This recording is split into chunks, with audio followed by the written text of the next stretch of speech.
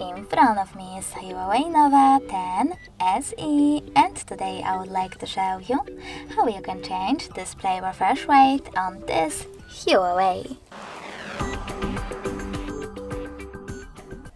First of all, go into Devices Settings. In them, scroll down just a bit and tap on Display and Brightness. Now you need to scroll down again, tap on Screen Refresh Rate and tap on the best option for you. I will go with High. So now when I click on the back button, as you can see, refresh rate of my HUAWEI has changed.